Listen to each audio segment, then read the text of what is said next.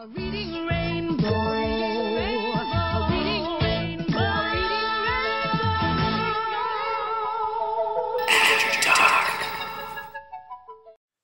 My name is Brian Wilson, and I am 8 years old.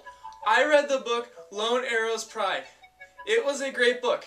A young pilgrim girl, Charlotte, who is new to the land, falls in love with a local Indian named Dakota. She also falls in love with another Indian named Running Wolf. The two fight on top of a waterfall. Dakota wins, and Charlotte asks him to put his arrows into her quiver, just like a modern-day Robin Hood. I really like this book, and if you like pitching tents and greasing spears, you'll love this book too. But don't take my word for it.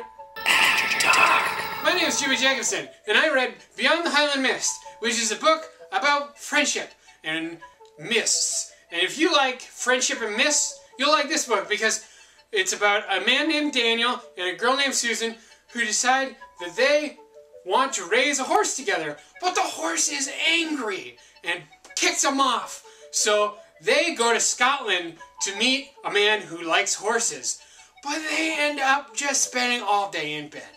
So the moral of the story is just stay away from farms. Anyway, if you like mists and castles, check out Beyond the Highland Mists. It's a real treat. I'm Jimmy Jacobson. You don't have to take my word for it. After Dark. Do you like mysteries? I do.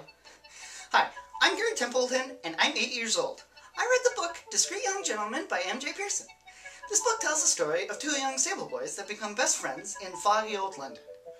Then they stay up all night telling jokes and wrestling like best friends do.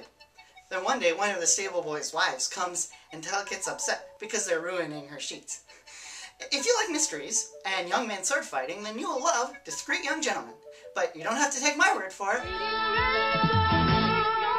After Dark. Stay tuned for Sesame Street. After Dark. And now we're on this leg and not one bite. Where are all the fishes?